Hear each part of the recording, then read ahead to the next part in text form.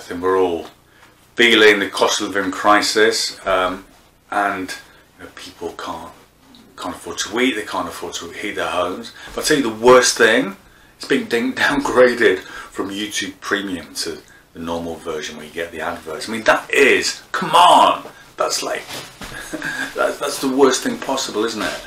So it wouldn't be so bad if you had a variety of ads, but I seem to just get the same ad, well, ads from the exact same company every time. It's just, it just does my head in.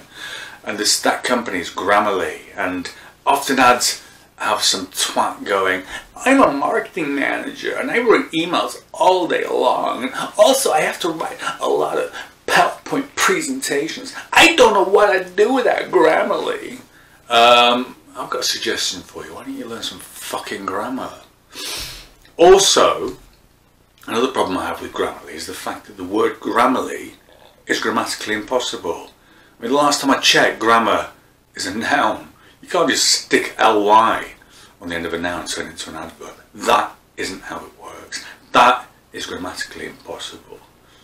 Shame on you, Grammarly!